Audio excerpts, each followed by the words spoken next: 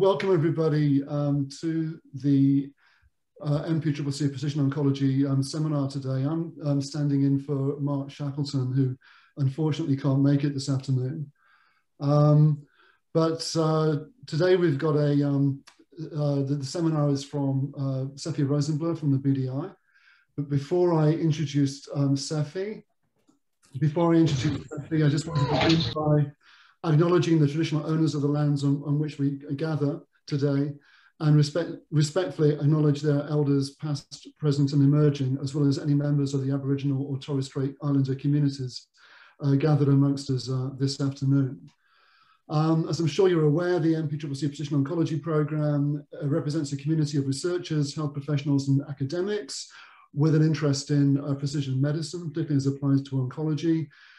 And we're working together to enhance access to molecular sequencing for patients across Southeast Victoria. And the MPCCC Precision Oncology Programme also hosts several molecular tumour boards to aid interpretation and application of molecular data. And if you need any more information about the activities of the Precision Oncology Programme, all those MTBs, then please contact Vicky, who can assist you in that regard. Before I give a bit more detail about Sefi, can I just remind you all to perhaps turn your videos off, but definitely mute your microphones during the talk so we don't get any background interference. So Sefi obtained his PhD from the Hebrew University of Jerusalem and then went on to work at the Broad Institute at Harvard, where he was involved in some really kind of pioneering work, applying functional genomics approaches to identifying synthetic lethal vulnerabilities in particular cancers, and also and drivers of particular cancers as well. Initially, particularly in the colorectal space. And when I joined Monash back in 2013, one of my goals as head of biochem and also joint head of the BDI cancer program was to try and build expertise in functional genomics. And we set out a worldwide search for someone with that expertise. And we were kind of delighted to be able to recruit Sefi, who joined us in late November 2016. So he has his own functional genomics lab in the department, but he also heads up our functional genomics platform at Monash, and both of those initiatives are going ahead fantastically well and generating some really exciting data. So without any more to do, I'll just hand you over to Sefi, who's got some very interesting stories about his application of functional genomics to enabling cancer precision medicine by identification of new drug targets and also risk alleles. So over to you, Sefi. Thank you, Roger, for that introduction. All right. So today I'm going to talk about functional genomics, and I could see a spelling error already here. I'll try and show you how we could use functional genomics to find new targets, new genes, and interesting insights about cancer. We'll show some examples of how we do this. The main goal of my lab, like many others here in the MPCCC, is to enable this idea of precision cancer therapy, which I don't really think needs a lot of introduction here. So we all know this idea that we want to take a patient population and use some sort of molecular profiling. So that's either a mutation, copy number alteration, a pathology, gene expression signature, something that will classify patients and use that to develop a drug that will be specific and effective on those patients. So we all know this approach, but what I want to emphasize, and what you'll see a lot through my talk, is that this approach classifier. So classifier, that would be that genomic alteration or that pathology or that whatever tumor feature you want to use. And then we need to find a target. So it's not enough to just have that molecular signature, but we need a target. We need something that we could inhibit or develop a drug against. And this has been quite frankly, very challenging. And the reason for this is if you look at this cloud bubble, which has basically all the most frequently mutated cancer oncogenes, you could look at this and you could right away appreciate that you could find here kind of our known genes that we always describe in these talks that have very good drugs against our BRAFs or EGFRs or PI3 kinases. But you can right away appreciate that those are just a tiny fraction of the actual cancer mutated oncogenes. And the reason that we can't develop a drug against one of these particular targets arises from two major reasons. The first major reasons are genes like KRAS or beta-catenin. So KRAS and beta-catenin, they're just not because of lack of trying, they just, at least with our current methods, seems to be undruggable. So despite many attempts by pharma and academia, nobody has really been able to develop really good inhibitors that target these genes and inhibit them. The other class of genes are genes that are lost in cancer. So those will be your P53s or APC. Those are a problem because those genes, how would you target something that is lost, that is a loss of function? And I will talk here about different approaches that we could potentially use to target these loss of cancer mutated genes. But the whole idea and the whole idea of functional genomics is to go after these obscure targets that we can't really define how to target them, and use in vitro systems or cell culture systems in order to develop new approaches that target these genes. And here's how this basically works. What we first need to do is analogous to what we would do in a patient population, and we would have a population of patients. Here we have a population of cells, and these would typically be cultured cells. The next thing we need to do is we need to classify these cells. So just like we would do with the patients, we need to find a mutation that we're interested in, whatever feature that is also recapitulated in these particular cells. Then we could classify these as either to active or inactive. Active would be cells that have that mutation, inactive would be cells that don't have that mutations. And what we would typically do is a genetic screen. Now we'll talk about different types of genetic screens. And in a genetic screen of this sort, we would survey many genes. And what we are looking for are genes that are specifically important in the context of that phenotype. So in this example here, you could see that gene 1 killed both cells with the mutation or cells without the mutation. So we call these common essential. These are genes that are essential for everything. But then we have a second class of genes. So these are genes that are important only in this context. So they are important only when you have this particular mutation. So when you have that mutation, these would be good targets in the context of that mutations. And these are ones that we are interested in. We want to find them and use them as targets for developing these approaches. Now, the main tool that we use in my lab and also in the platform are pooled genetic screens. In the past, when you would do a genetic screen, you would basically need to have an arrayed format. So you need to have plates that each well in the plate would contain a different reagent to overexpress or suppress a gene and then measure phenotypes. But with pooled genetic screens, we could do this much quicker, much faster, much cheaper, in a much larger scale. And this is the idea of how this works. We first create a library of lentiviruses that have pooled ORFs, if you want to overexpress genes, or sgRNAs, and I'll show different types of sgRNAs to target genes. And we create this in one tube. So you have one tube that has these lentiviruses. Each virus contains a different reagent, so it perturbs a different gene. And then we infect this into a cell of interest. We do this at low MOI, multiplicity of infection. So we ensure we have only one reagent, one guide RNA per cell. The next thing we do is we apply a selection pressure. And this could be a drug. This could be simply looking for proliferation. And what will happen is that the distribution of these guide RNAs will differ depending on their role in the presence of this selection pressure. So in this example here, if we're looking at proliferation, what you could see is this brown cell. You had one of it, but now you have a lot of it, right? And we would conclude that this brown cell, this guide RNA that targeted this in this brown cell, caused cells to grow faster, as opposed to this orange cell which disappeared from the culture, and we would assume that this is a cell essential gene. So when you knock that gene down, this cell dies. And we quantify these by extracting genomic DNA and sequencing it. We use the sequencing in order to count the guide RNAs. This is what it looks like, right? So this brown guide RNA is now overrepresented. So we think that this causes cells to grow faster. And this pink guide RNA disappeared. So we think that this is essential for the cell to survive.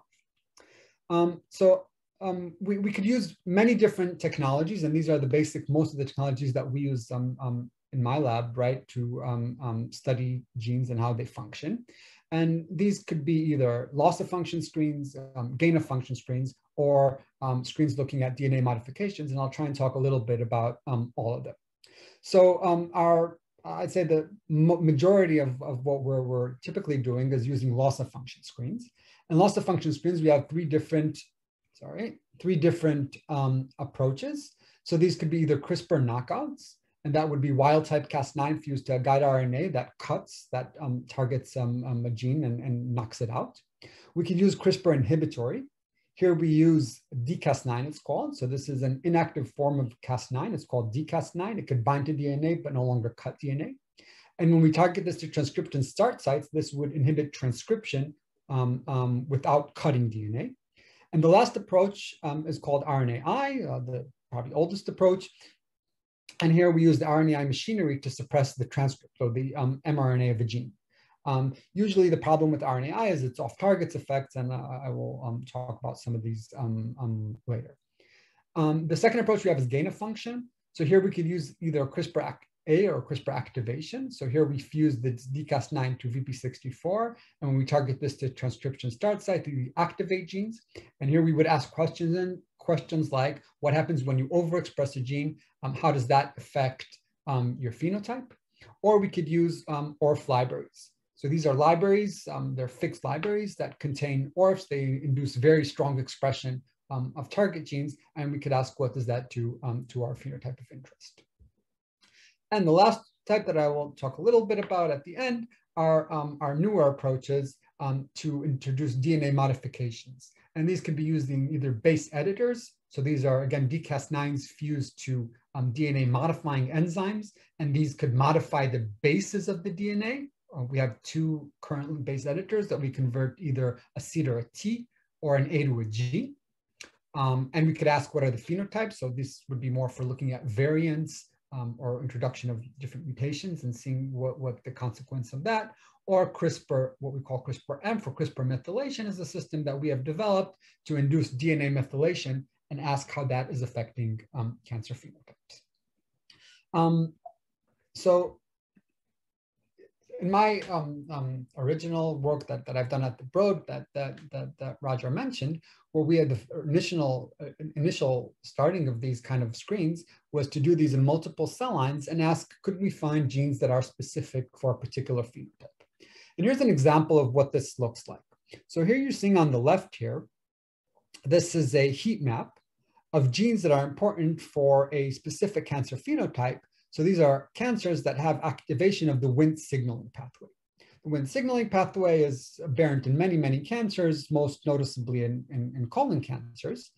And what each row here represents is a different gene, and each column represents a different cell line. And this is across 200 cell lines.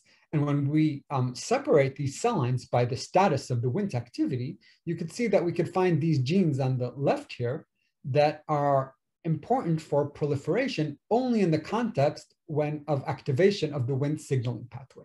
So when you have hyperactive Wnt signaling, these are essential as opposed to these other cells. Of course, we could find many known components of the Wnt signaling pathway, but we were able to find new and interesting insights. And one of the most significant ones was this protein called YAP1, a transcription factor that was important and activated transcription. And now this is much more well studied and understood that this YAP is important in this context of these beta-catenin driven cancers. Now there's, ever since we've done this now a couple of years ago, there's now a publicly available database with all of these type of genome-wide, this was on with shRNAs, but now with CRISPR screens, and you could actually very highly recommend this, the depth map, the link is down here.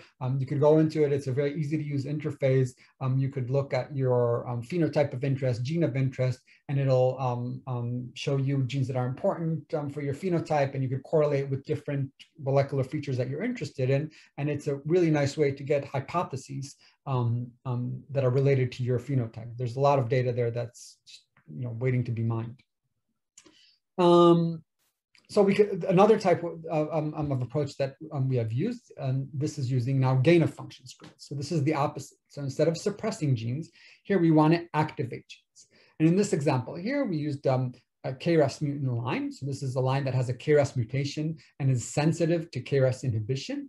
And we introduced a genome-wide CRISPR ORF library here. So we overexpress genes. And then we induce a KRAS shRNA. So when the KRAS shRNA is induced, all these cells should die unless they contain an ORF that rescues this KRAS phenotype. And when we do that, this is how this looks like. We again found here YAP1. And now this is already, it's been a while ago now, and this is now very well documented that YAP1 is important for both beta-catenin and the MAP kinase RAS signaling pathway. And now there's quite a few drug companies that are trying to develop inhibitors against this. But today I want to focus more on a different type of vulnerability, one that's associated not with this two-class comparison, but one that is associated with these type of genomic alterations that we really are struggling in targeting. And we really struggle in targeting them because we just don't know how to target genomic loss. So it's very easy to envision how you would target gain or a gain of mutation if you have a drug that inhibits that particular mutation, but it's much harder to envision how would you target a gene that is lost in cancer. And the reason that this is so important is that one of the things that I don't think is enough appreciated is that the most common event that happens in cancer is actually not mutations. The most common cancer event that happens is loss of DNA. So if you look at this plot here, you can look at the fraction of genome loss, the fraction of the genome that is lost in a cancer in different samples. And this is using TCGA data. And what you could see that 50% of cancers have at least 10% of their whole genome lost. And it's a pretty striking number if you think about it. So 10% of the entire DNA sequence is just gone, not there anymore. Still, these cancers are functioning and obviously growing, but they have lost a significant chunk of their DNA. And one thought at first, you would think, maybe it's not so important to lose your chunk of your DNA. Maybe you could just lose this DNA, but nothing really actually happens in the cell. But when we correlate this genomic loss, this number of DNA to gene expression, what you could see is this, and this is both for either for TCGA, which is tumors, or CCLE, which is cell lines, and you can see this bimodal distribution. So you have about half of the genes are very highly correlated. It means that about half of the genes, once you lose that chunk of DNA, you also lose expression. And for about another half of the genes, they are not correlated.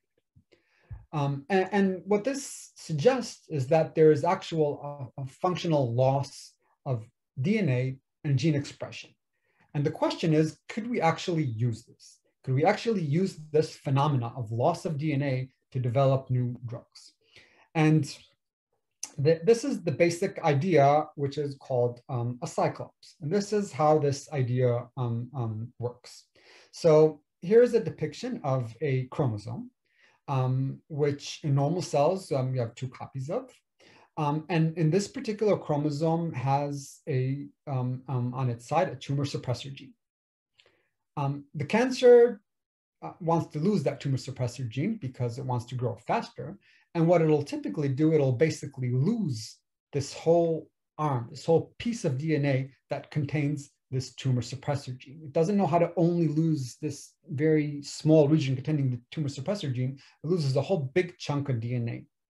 Now, in the process of losing this whole big chunk of DNA, there are genes that are just nearby this tumor suppressor gene.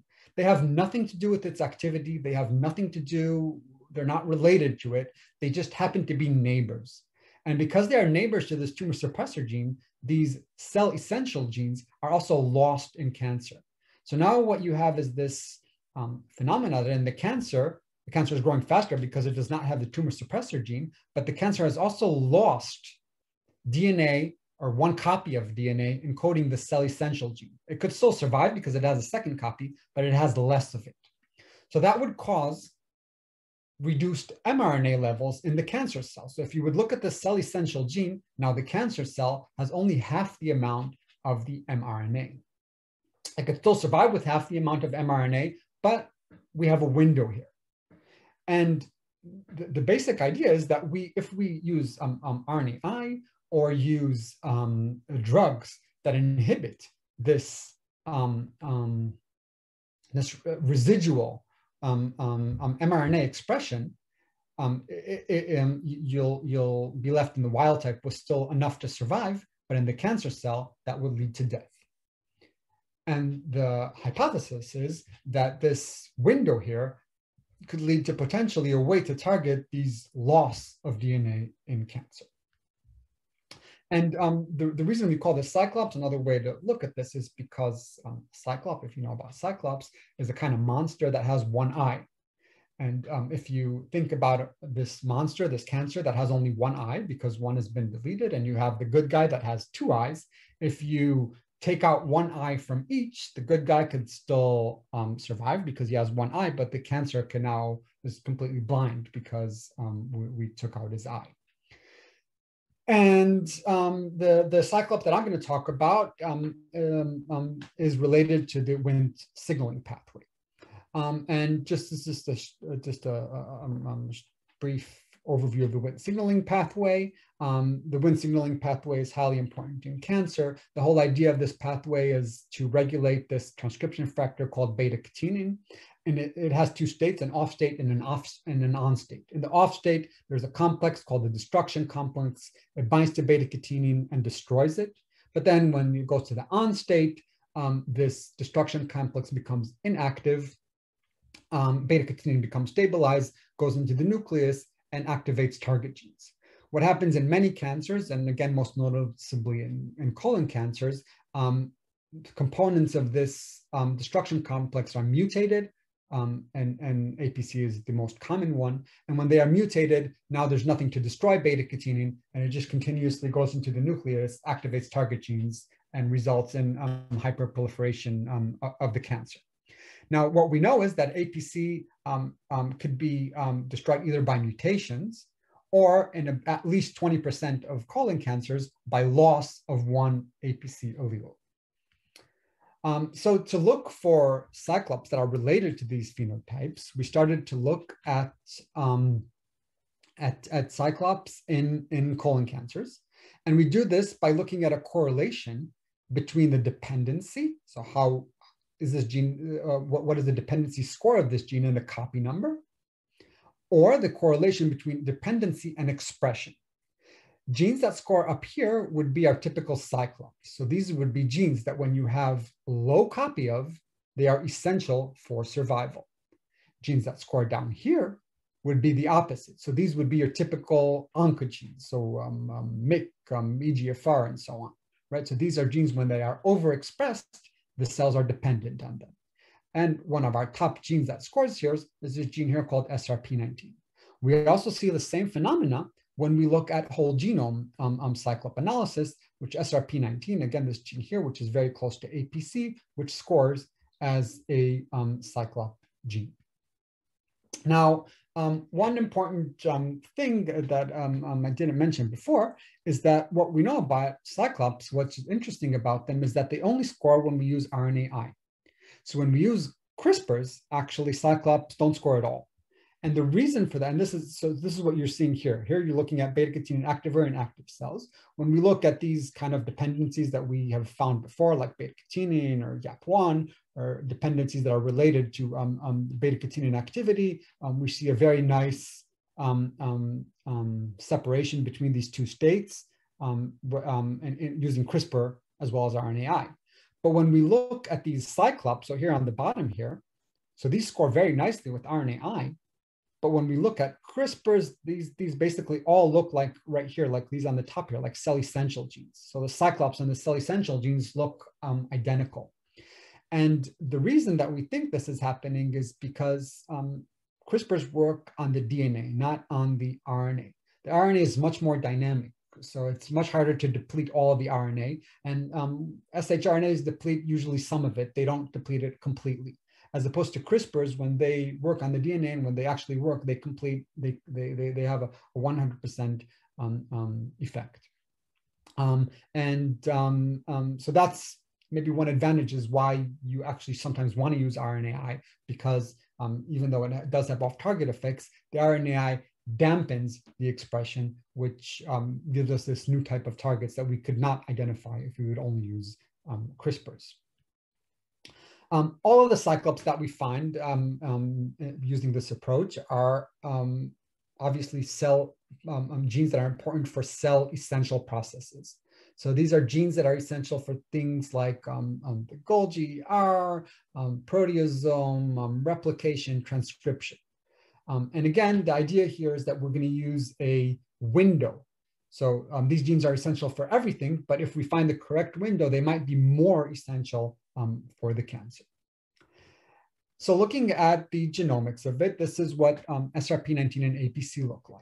So here on the left here, you see that APC and SRP19, these two genes are very close to each other, just 15 kilobases apart. And not surprisingly, if you look at the copy number alterations, and this is from the TCGA, so across I think this is about 4,000 patients, whenever APC is deleted, also SRP19 is deleted. So it's almost never the case that you have only one of them deleted and not the other, just because they're so close together. Same thing we see with gene expression. If we look at the expression in cancer patients, when we have loss of SRP19, this is correlated with lower expression of SRP19, again suggesting that this would be a good cyclop. What does SRP19 do? So SRP19 is part of a complex called the signal recognition particle.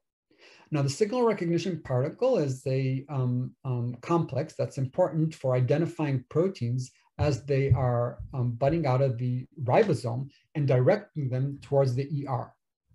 Once the signal recognition identifies a specific signal on these proteins, it directs it to the ER, where the proteins go to the ER, and then they could be secreted from the cell. And that's why this is important for every cell to survive. This is the complex. This is what we know about the signal recognition particle. It's composed of 4 different proteins and a non-coding RNA, which are all 100% essential for every cell to survive. So next we looked, could we recapitulate this phenotype in a cell line? So the first thing is looking at SRP19 expression and looking here at cells with 2 copies, so normal expression of SRP, or cells that have loss of SRP. And we could recapitulate the phenotype, so we see lower RNA levels, which also is accompanied by lower protein levels, SRP19 protein levels in these SRP19 loss cell line. So again, loss of APC and SRP leads to less expression of SRP19. This is not always the case for every one of these cyclops, but for this cyclop, it seems to be very much the case. We next wanted to see if we could recapitulate the killing phenotype. And here we're using siRNAs. And the reason we use siRNAs is because they are very tunable. And what you can see here is when we take these lost cell lines, they are very sensitive to siRNAs that inhibit SRP19. At pretty low concentrations, they pretty much collapse, as opposed to the neutral cells in which we go very high with our siRNAs, and despite very good knockdown of the gene, we see a very, very big window, which is in the size of the window, or the difference that we see is pretty similar to what we would see with a typical oncogene, a typical KRAS siRNA, for example, in a KRAS mutant line. Now, of course, as I told you, with siRNAs, we always have to be careful because we know that siRNAs are very prone to off-target effects. And the first thing we did to confirm that this is not due to an off-target effect, and I'm just showing you the ones that worked because we've had a lot of SIs that did not work, is to overexpress SRP19 and show that the overexpression rescues the proliferation phenotype. And we see that for these two siRNAs. The second thing we did is another control, which we call C911. This is also a very important control in which we take 3 of the nucleotides within SRP19 and convert them. So we convert these phenotypes to revert their sequences. And what happens is that new C911 control loses its ability to inhibit the gene, but still retains the off-target effect of the siRNA. And when we do that, we could see that actually we reverted the suppression phenotype. So again, now, so we could still inhibit SRP19, but we can no longer, with the C911, inhibit SRP19 expression. And more importantly, we could revert the proliferation phenotype. So indicating that these are specific siRNAs. So that got us excited. But then what got us really excited is when we started looking at the dependency maps at siRNA screens and large-scale siRNA screens, and looking at other components of the signal recognition particle. And what we find is that the SRP19 dependency, and this is across 500 cell lines, so we look at the SRP19 dependency score here on the x-axis, and other components of the signal recognition particle, they're all very, very well correlated.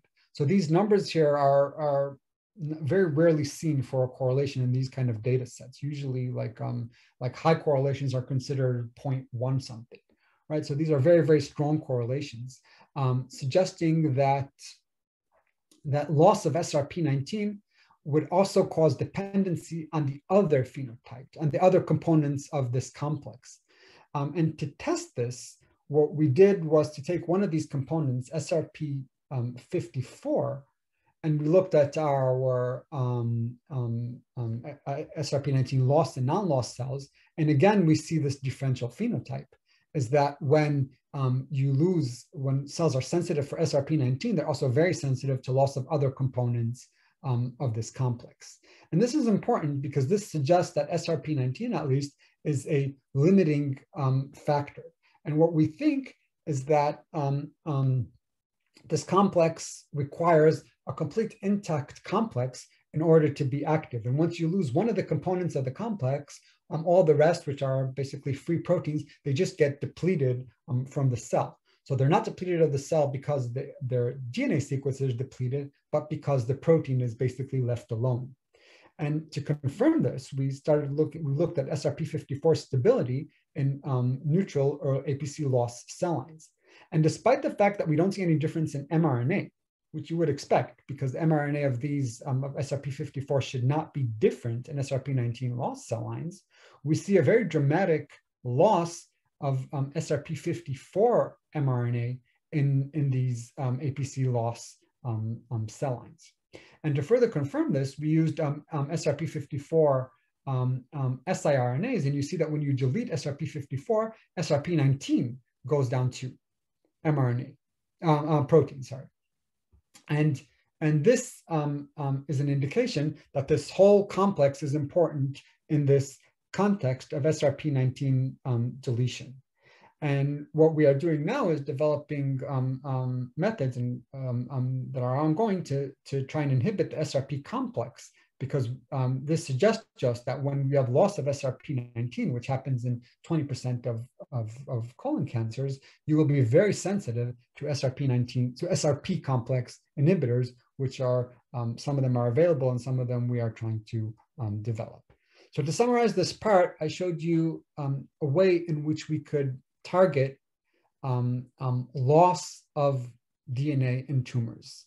And I showed you SRP19 as a gene that is lost in combination with APC, and that leads to destabilization of the whole SRP complex, and suggests that if we use inhibitors of SRP19 complex or protein folding, which would be also important for the SRP complex, we could potentially find inhibitors that would be very specific to this type of genomic alteration. Now, the second story I want to tell you looks at a different type of alterations, and these come from GWAS screens. So I'm sure you're all aware of the idea of GWAS, which is to identify variants that are associated with cancer risk. And this is important because when we identify variants that are associated with cancer risk, you could develop better monitoring strategies and better ways to look at cancer. And if you basically look at the landscape of, in this case, breast cancer risk, we have three types of genomic variants. So the first type are here on the top. These are rare variants that are correlated with very high cancer risk. And these include your BRCA1s, your BRCA2s, P53s. So these are not very common in the population, but individuals that carry those variations are very highly likely to have breast cancer. Similarly, we have these intermediate risks, which give a very strong risk. These would be the rare and the intermediate risk variants would be the ones that you would use to identify women that are at high risk of developing cancers. But then we have these genes here on the bottom. So these risk variants that are associated with low risk.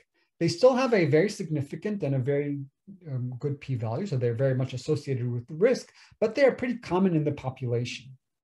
And if you look at these genes, a lot of these are the genes that are in here. A lot of these show are well-known cancer genes, but still they are showing they are common. So you would not want to use these as predictors, as way to assess women with high risk, but they are still extremely useful. And the reason that they are very useful is that we know from other GWAS studies, from other diseases, is that if you are able to develop a drug that targets a GWAS target, so a gene with genetic evidence, you are at least 3 times more likely to become an approved therapy.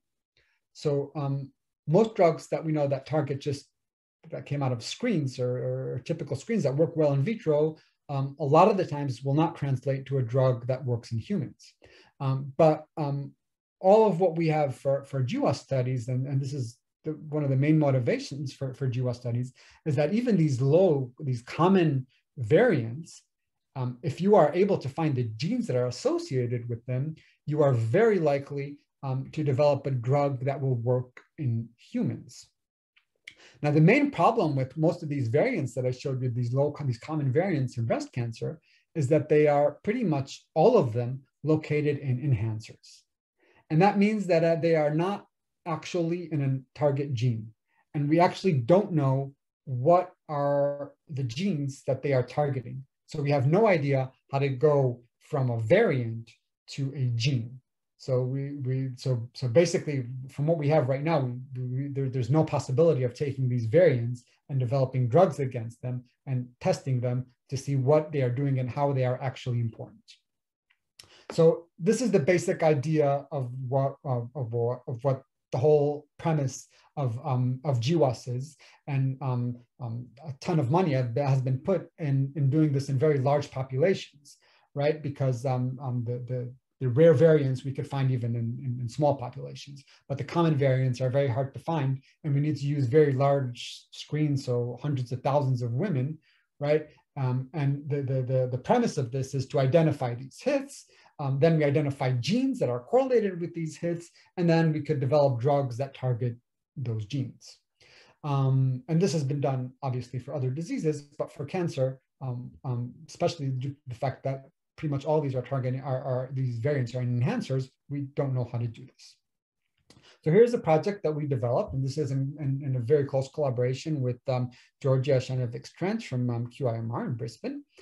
So we took these breast cancer risk loci and we developed an algorithm called Inquisit that will predict with a degree of likelihood which one of these genes that are in close proximity to these enhancer variants are would be associated with the variants, would be regulated by these variants.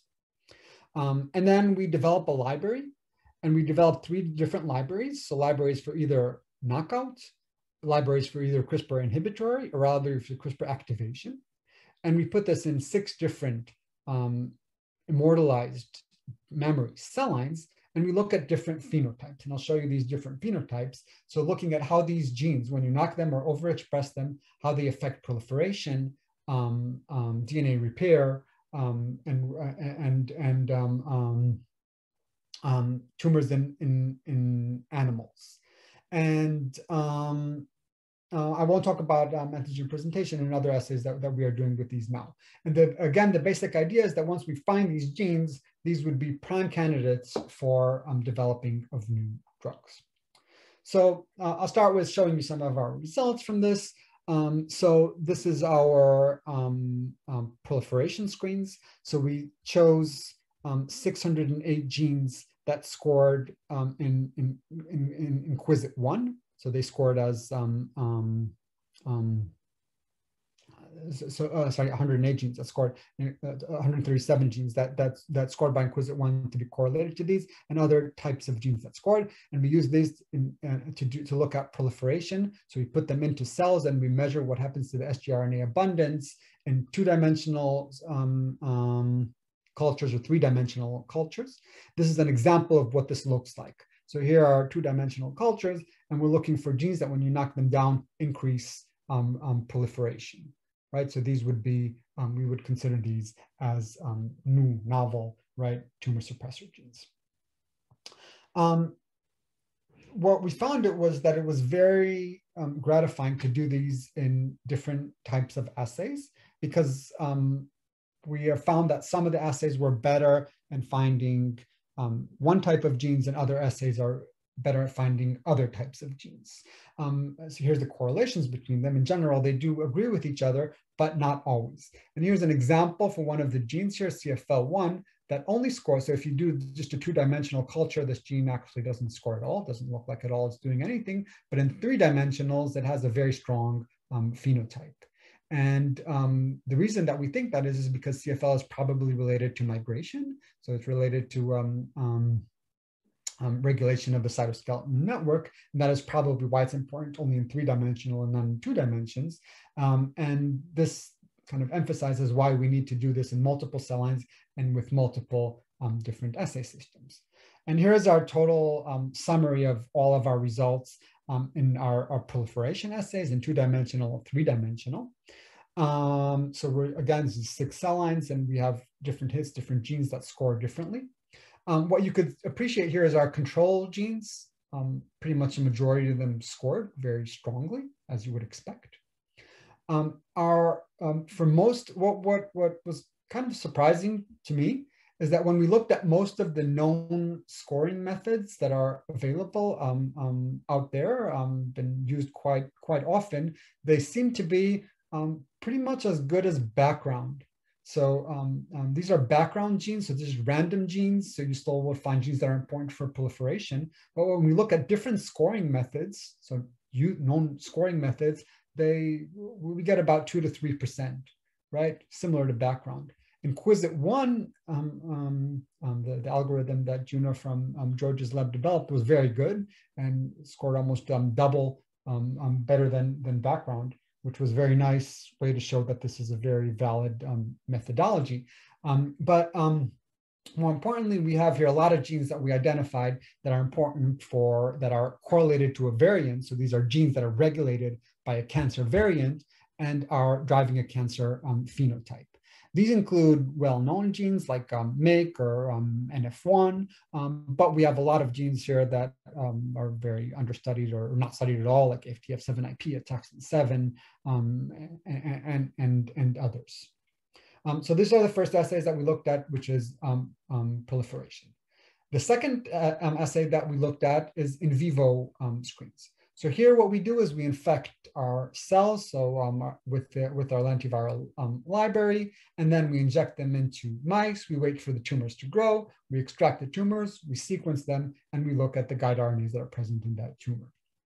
And this is what it looks like. We obviously get a lot less hits, not as much as we got. But what was cool for us to see is that we found some hits that were unique, that only scored in vivo, but did not score at all in vitro. And one of them here is this gene here, DUST4. When we knock it down in our 2D and 3D cultures, they didn't do anything.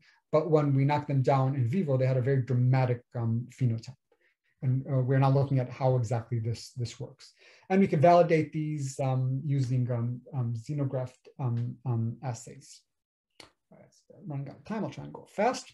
The last assay we used is looking at DNA damage. So DNA damage screen, the way this works is we're looking at a synthetic lethal interaction. Here's the basic idea. If you take a cell that has that is deficient in a component of the DNA damage repair, these cells become sensitive to olaparib, right? A inhibitor of the DNA excision repair. So here's an example. When you knock down BRCA1, these cells are very sensitive to olaparib. This is what we do in the screen. We infect with the lentiviral library, and then we either treat cells with olaparib and DMSO, and we look for genes that are deleted only in the presence of olaparib, which would indicate that these are important for the DNA damage repair.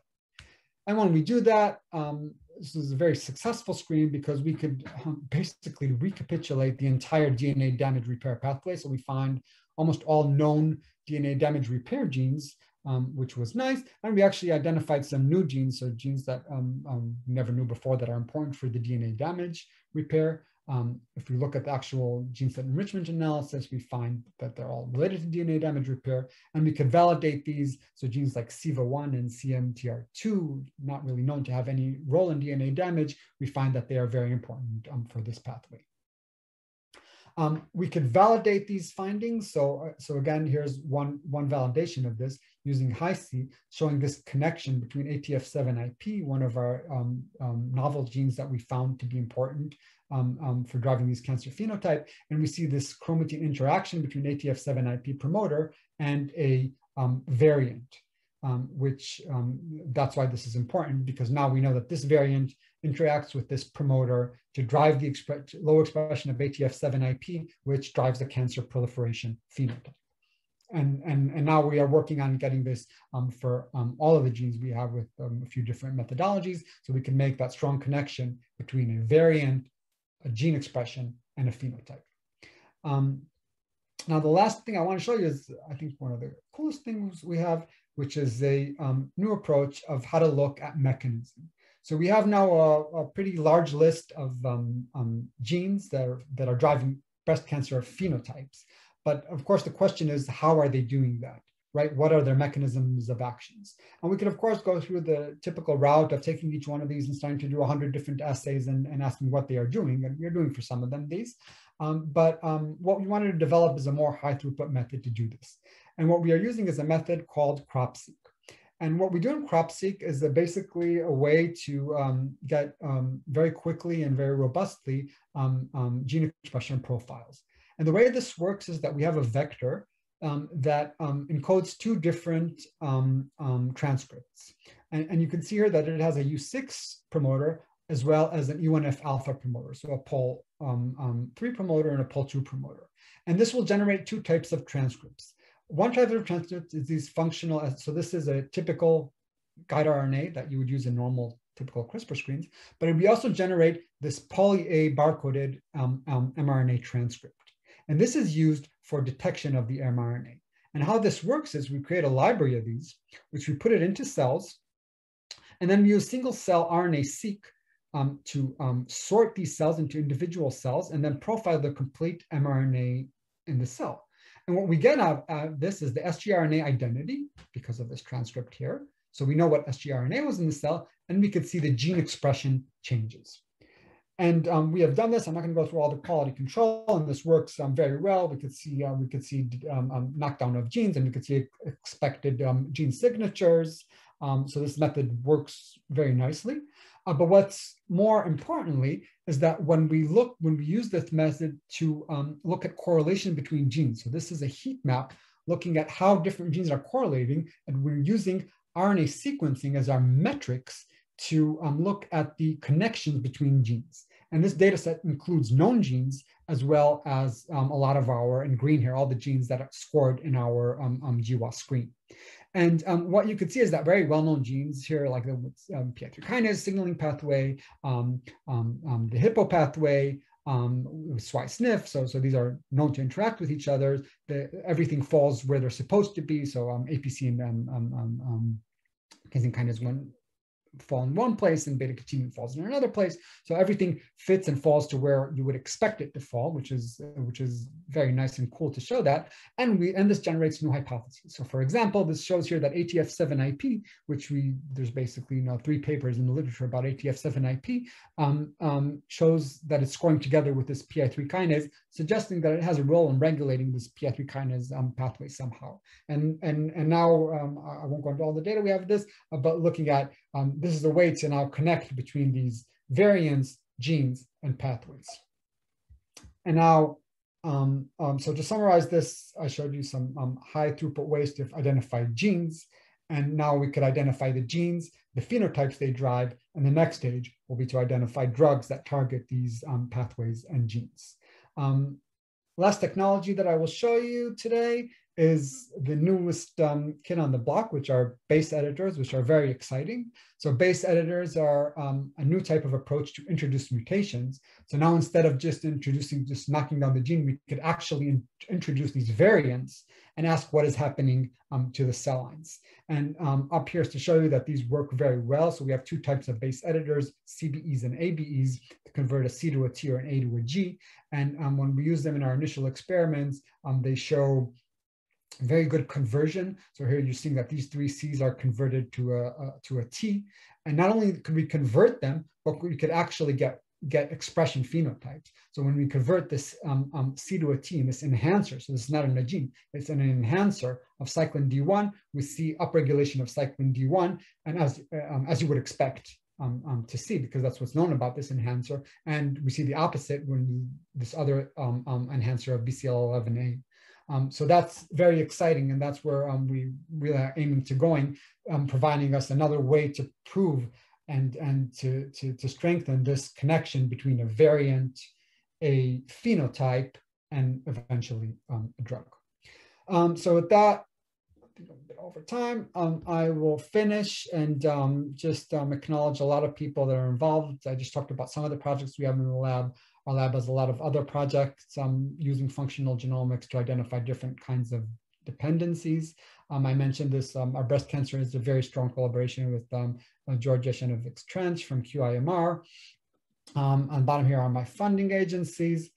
And so I don't forget, I promised Roger that I would also advertise the cell signaling conference that is happening on the 21st of May.